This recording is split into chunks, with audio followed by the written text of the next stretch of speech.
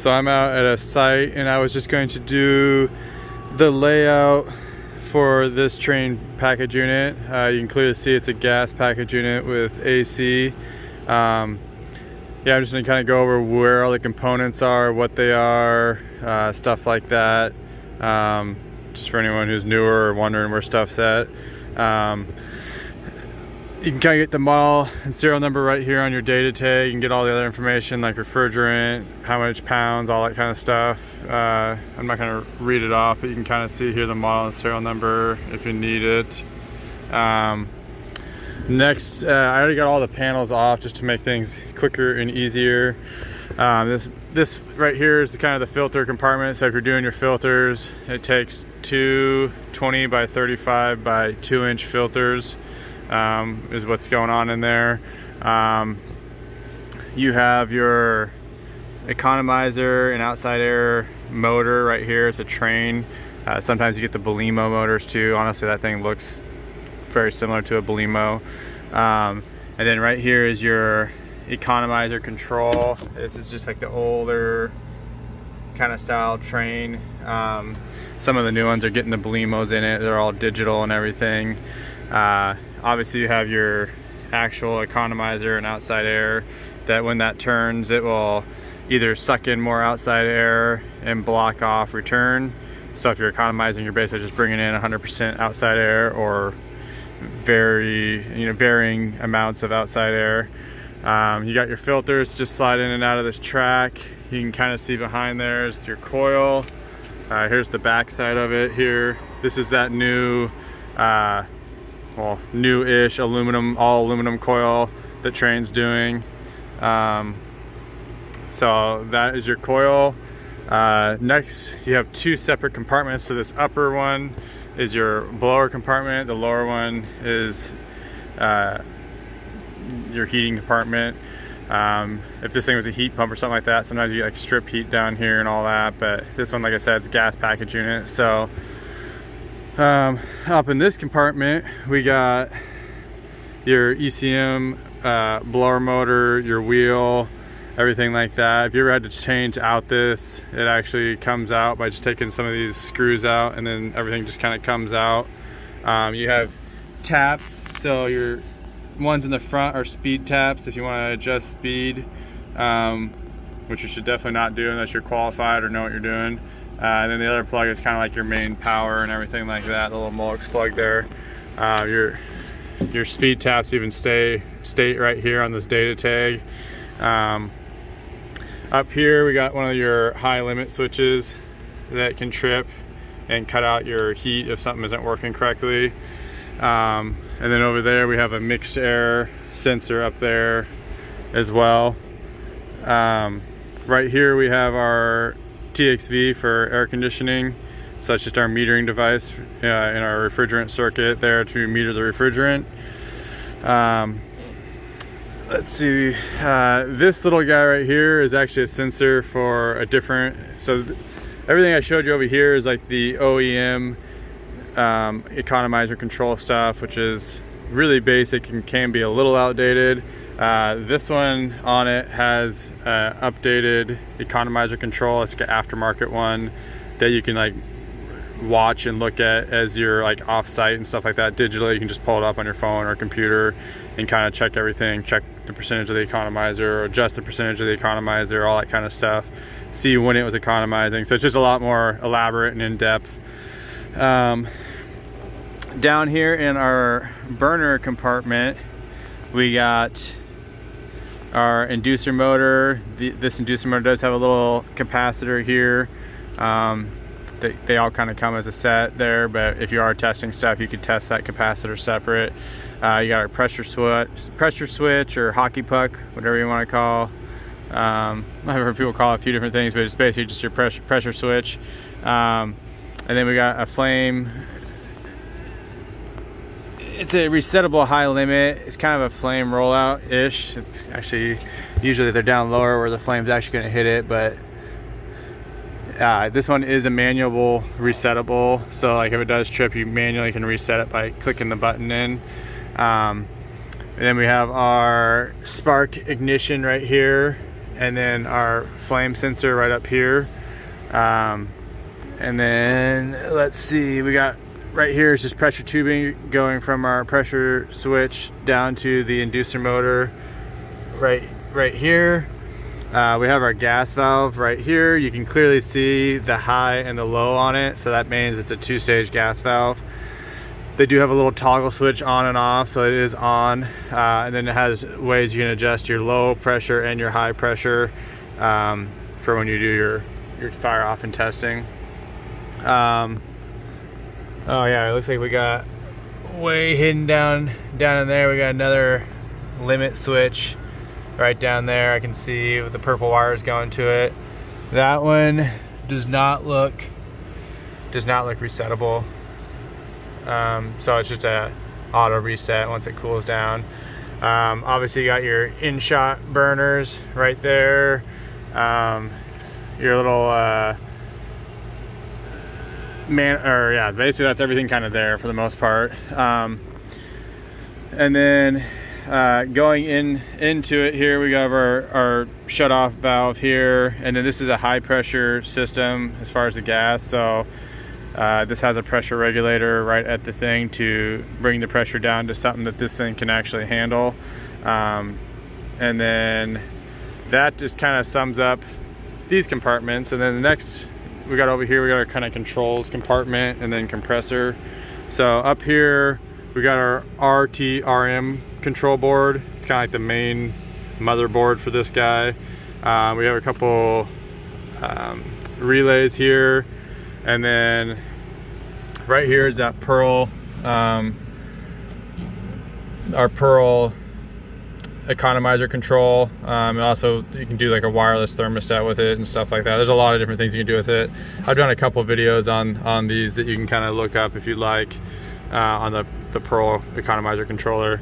Right here is a test pin, so if you jumper these out, you can kind of cycle through everything. And then also you have basically, if you're wiring in like smoke alarms or any kind of safeties or aftermarket safety stuff, you can take out these little bars, and then when it trips, it will basically kill power to it. So it's kind of a slick little way to do all that. And then you can see right here is just kind of a block that has a bunch of common to it. Over on the other side of this little guy, which is usually behind this little door, you got your ignition control board. We got this is a 3-phase system. As you can see, we got 3 lines of power coming in there. That's our compressor contactor. And then right here is a phase monitor. I actually really like this product that they put in all these Tranes. When I have power off to it right now, but when it's energized, this little sight glass right here will be red or green. So red is a phase error. I mean, it could be that your phase isn't set right from the get-go, like say you're just firing this thing off for the first time, or it could be like you lost a leg, like maybe you have a bad fuse at a disconnect or a breaker panel or anything like that. So this thing is pretty slick, and then it's obviously when it's in the green, you're good. Right here we just got a transformer, pretty standard. You can see you can set it for 208 or 230. Typically, not always when it's 3-phase, a lot of times for 208. Always check it, obviously. But you switch this from the 230 down to the 208, and it kind of helps get your low voltage to the right voltage. And then you have a little reset. This can trip. It's resettable if you ever have like a little short or anything like that, so you don't just burn up this transformer. This one I actually had to look at, because to be honest, I've always seen them in here. I've just never really paid attention to what it's gone to. I knew it was a sensor of some sort, but I didn't really know what. So what this one does is it's actually your crankcase to your compressor. It's like a sensor, so the crankcase heater, which is right here, this is kind of heats up the oil and everything in the compressor, so everything's just kind of ready to go. So if this ever does fire off when it's cold, you're not gonna shorten the life of your compressor. So heat pumps, you see them all the time. Sometimes with the AC, you don't see it as often, especially with something like this, because you have the economizer on those cold days to bring in outside air. But yeah, basically that crankcase little safety is set up, or not safety, but temperature sensor is set up so that if it gets cold enough, it'll close and make the circuit complete so that it will heat up the crankcase. And then when it's warmer, it's will not send power down here, so that way you're not just wasting power for no reason. So like I said, it's something I've always seen in these and never really paid attention, but I figured I better double check what it went to. And then we got, looks like a filter dryer right here. So now we're down in this refrigeration kind of compartment. We got an outdoor sensor, so this little sensor right here will read outdoor temperature. We have our pressure safeties in here, a temperature right here, and then basically your compressor, which is kind of right in front of us, so that's pretty obvious. So most of these safeties and little deals are kind of common on everything. You kind of get some of the lower model stuff, you might not get it, just because that's where you're saving some of the money, but that's kind of everything there. And then we have our condensing coil out here. As you can see, it's also that aluminum coil as well. Trane had switched to I think a lot of people kind of in the industry have switched to those now. But yeah, that's everything there. And then up on top we have, move this panel.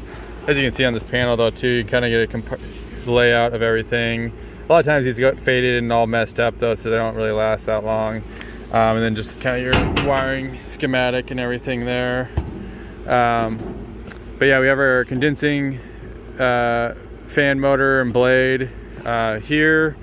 We have our disconnect right here. Like I said, I have it off right now. And that's just kill power to the unit.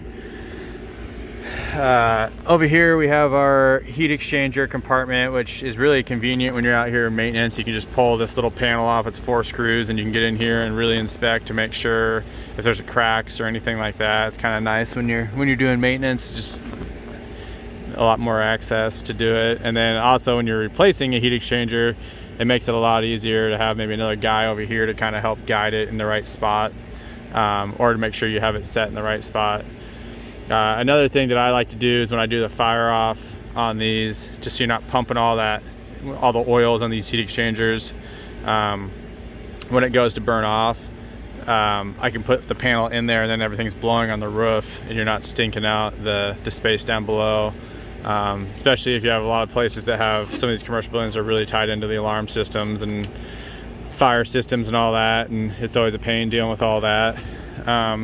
Right here you got your condensate drain for your air conditioning with this P-trap and everything. The P-trap doesn't come with it, you always have to add those. As well as another thing you kind of add is just anchoring, making sure you're anchoring these to the curb as well. And then I'm assuming that's a code everywhere for this anchoring deal. I know it is up here in the Pacific Northwest. And then here you can kind of see your gears for the other side of the economizer and everything.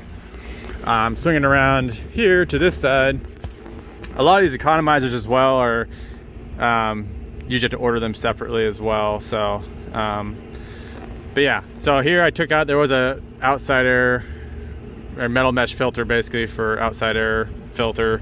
Just when you are economizing, you're sucking in that outside air, you're not, you know, having access for birds or anything to fly inside of your unit, and kind of stopping some of that cottonwood and just different stuff like that. Let's see, usually you'd have an well, this is an outside air sensor right here for that Pelican economizer, but a lot of times with that Trane OEM one, you'll have an outside air sensor secured right here as well. And then this lower part is a Barometric Relief. This metal screen is still in there, but all this really is if there's too much building pressure, it'll kind of open up a little bit and let a little bit of that air out, so you're not having all this crazy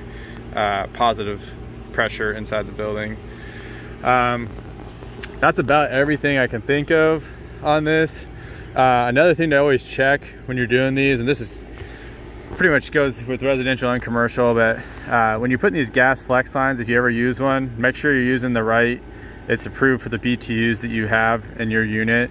I've seen multiple occasions where it was maybe a pre-existing one or just wrongly installed from the get-go, but it's way too small, it can't handle the BTUs, and it just sounds like you're a whistle going off basically, because it's just trying to push all that gas through too small of an opening with these. So it's just something to look out for.